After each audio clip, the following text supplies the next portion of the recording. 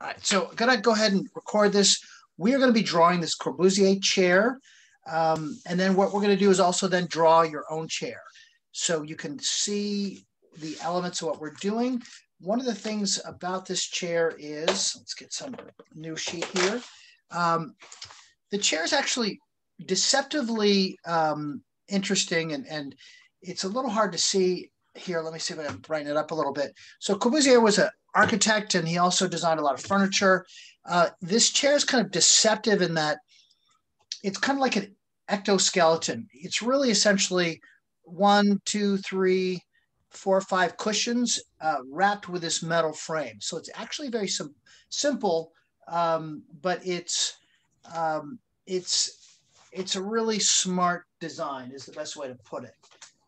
Using kind of minimal, but you essentially have four rectangular cushions, and then this little base just held together by this metal bar. All right, so I'm going to draw this, and again, it's going to look something like this, and then your own little chair. But what we want to do is look at the same thing that we always do is drawing to these vanishing points, but we'll use them for both objects. So I'm obviously not going to trace over this, but what I'll do then is draw my horizontal line. If you look at an object like this, you can tell, we're looking above it. So I'll go ahead and just make a line here. All right. So take my horizontal line, and then again, the farther the vanishing points are, the less fisheye it'll be. And so, I'm not going to trace over this, but I'm just going to make myself, just like all our projects, really looking at starting with a little rectangle. So just do something like this. And I'm going to essentially, this chair is nice because it's a cube. So I'm going to essentially just make a cube. And again, I'm not tracing this. It's my own vanishing point. So whatever it is, it is. One thing I would say though is, you're going to have to use your eye on this and try to match it up. So here's what I've decided is going to be the overall size here. Let me go ahead and get this a little bit closer for everybody. All right, so there we go. All right, so there we go. And so let's go ahead and again, I'm just going to be referencing this. So I got to make a cube here best I can and try to keep a proportion. All right. So, there is no magic formula except think of a Rubik's Cube or something. The other thing you can do is also kind of kick out the back so it's coming down to your, like a 3-point where maybe your belly button is. And that'll also help the perspective. All right, so something like that. It froze. Come on, don't freeze. All right, so there it is. One of the things that is nice about drawing something like this, your eye is very forgiving. I can already tell that this side might be a little big and that's a little short, but just so long as you're in perspective, your drawings, your eye is okay with it. But when things are not in perspective, it just doesn't work. So just so long as you're doing something in perspective like this, your eye will be very forgiving. All right, so I've got a basic cube. And so now I'm essentially going to really eyeball this and figure out, okay, so where's this, where is the cushion? And I'm just going to design this really, so I could just kind of eyeball this real quick here, something like this, and try to figure this out. All right, so I'm going to go ahead and make a cushion here. So hang on. All right, so here's my cushion here, something like this. And it's actually off the floor. So if I'm referring back to my drawing, I'm going to give some space, kind of take it off the floor a little bit. Feels a little tall to me anyway. So let's take a little bit off the bottom. So that's going to be the floor, something like that. All right. So, and I'm just going to, this is just a cushion. So I got these cushions. Remember, whatever's closest is going to be bigger. All right. So let's do something like this. So this is a fairly simple in terms of how you draw it. because I'm again just making these cushions, and then like, okay, which is, oh, that's the cushion is here that goes to the end. I think I've made this a little narrow, but that's okay. All right, so then I've got another cushion. So this is something like this. Again, just going to the vanishing point. And I think mine is a little deep, but that's okay. All right, so that's essentially it. You can see what I've done here. So I've got the cushions. Then I've got this little ectoskeleton frame here. And what you can do though is you can also, as you go along, we can curve these corners, not make them so hard, because it's really, you know, cushions aren't supposed to be hard like that. So I can soften things up and do things like that.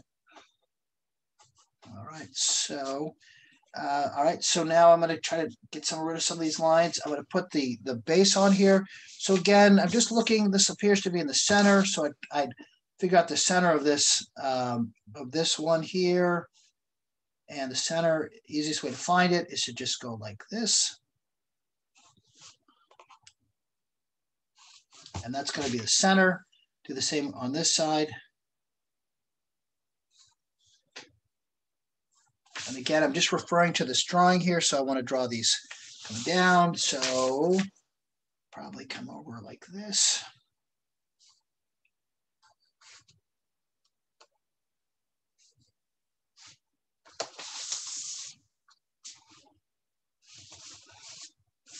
And then this goes over to this vanishing point.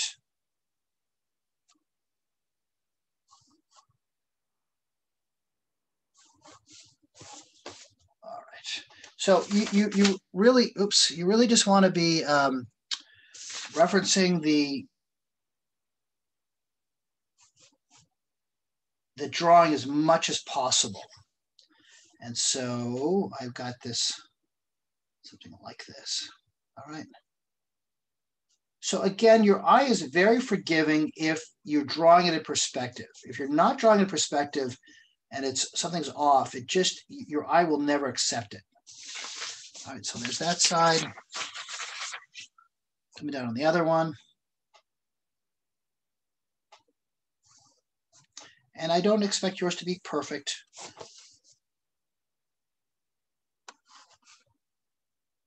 All right, so now I'm going to essentially try to clean this up a bit.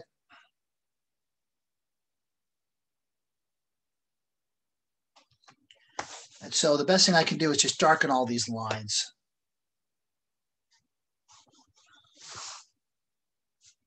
Oops, did I do that wrong?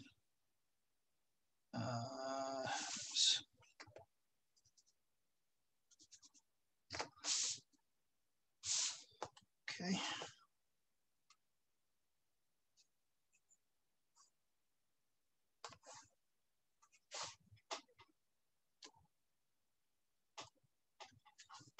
All right, so then I'm just going to go around and darken this whole thing up. Again, I'm really just making a really,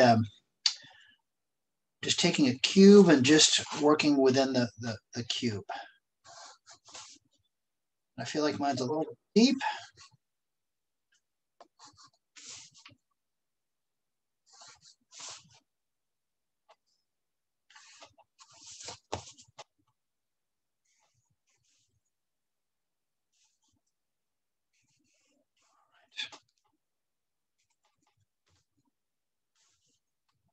And so now what I want to do is, after I'm done with this, I'm going to draw my own design, draw my own chair. And that's what I want you to do, right? So, all right. So I think I have the essence of this.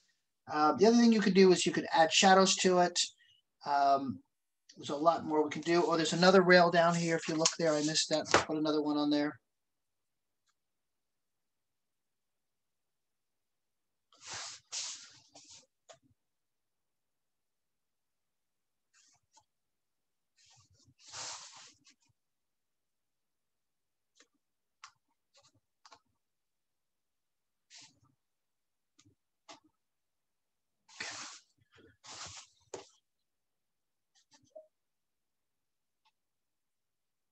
All right, so that's the essence of that chair.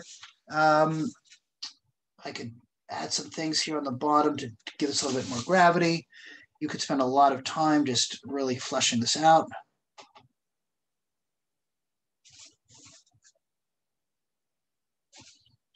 And you do want to kind of kill these edges the best you can. So the things you could do is, it's going to be darker inside, so you can do some shading. You don't want to get crazy with your shading, but usually things that are closer to you are going to be brighter, and things that are farther away will also be darker. So you can go in and just kind of darken some things up. This also has a metal frame. I noticed here there's a metal frame at the bottom, so I want to probably add these little details. It is a very deceptively simple but complicated chair. It's a very smart design. All right, so there we go.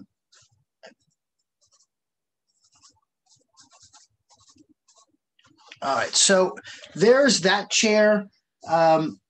You could put shadows in here. There's a lot you could do to ground this. It feels like it's floating a bit, so people will typically put some shading just to ground the object. You want to be careful you don't go crazy with the shading, otherwise it just takes away from your object. All right, so there it is. Now what I want you to do and everybody to do is we're going to design or draw your own chair.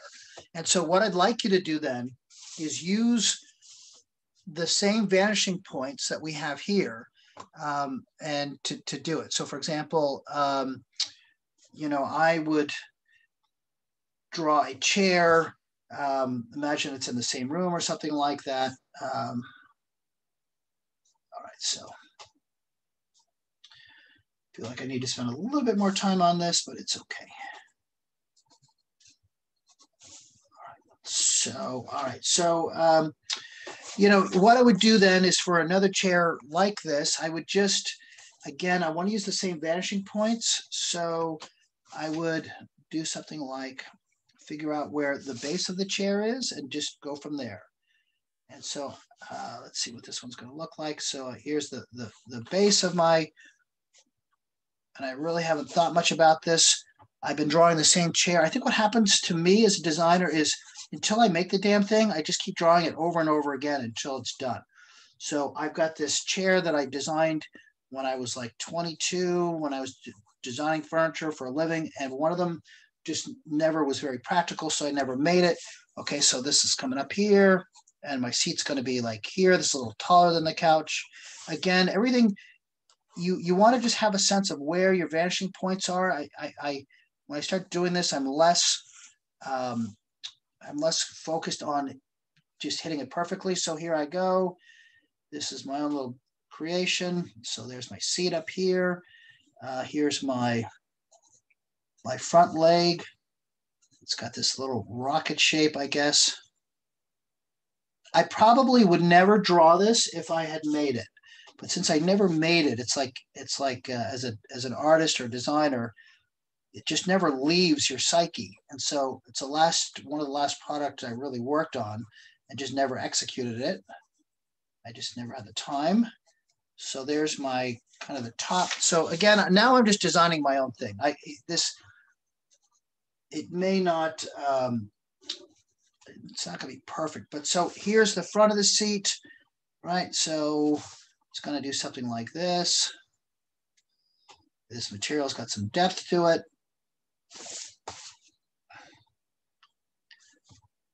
So the front legs and the back legs don't have to, but they usually match up. So I want to make sure I'm taking that into consideration here. So then the back of my chair is going to, it might be hard to see, but I have a little box. Oh, Dominic's here, sorry. All right, so I've got a little box here. So this is the back of my legs. Try to keep all this proportion. All right, so what you're going to do then is design your own chair, right, in perspective. So, just think of it as doodling, but it's important that you try to draw this. Now, again, I can add some shading on the bottom just to clean it up here. And then I got to figure out what this back's going to look like. So the back is now appears it's going to go up to my horizon line, which is fine. It's going to go something like this. I'm not sure how the back legs, what the stance is. Still got to figure all that out, but it's okay. So there's the back of this thing, and then it's going to do something maybe like this. All right, maybe a little tall. So again, we're just kind of doodling. Again, so the top of my chair it needs to go to the vanishing point, and it actually does. So I got lucky there. So there's the back of this little beast. And I could probably spend a lot more time on this. But you get the idea. So I just want you to draw and design your own chair in perspective along with this Corbusier chair. All right. So questions, comments, suggestions. Let me just finish this one up. And so this has got this weird, there's a lot that needs to get sorted out here. I don't like how this is so thick up here, so I'll probably just have that go to a certain point here. All right, this feels like it's too. All right, so there's some things I got to work on. I feel like, but you get the gist of it. Maybe this goes up to there. I don't really know what's happening here. So I would probably start working on this back end a little bit more to see if I can flush that out. It's doing some funny stuff for me. But you can see as you're drawing and designing, trying to work things in perspective, just to flesh out your ideas. So there's things I would work on. So I might detail this part out here, try to figure out what the heck is going on there. Like, what does that joint look like? So I might try to get a little bit bigger.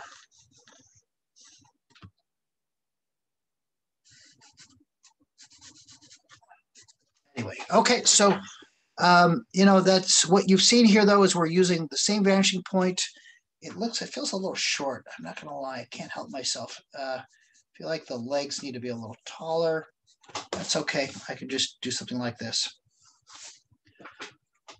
But that's, what happens then is I would take this and do, if you remember on our last exercise where we did orthographic views, but once I'm happy with this, then I would take it and create my front, my side, maybe top view, and then I could scan that into my 3D modeling software. But I got a good sense of what this looks like. Again, when you get on the computer, it's very hard to really design and keep your vision. So it's always helpful to have a nice sketch as your base. Okay, so there's another leg back there somewhere. All right. So don't design my chair, design your own chair. Okay.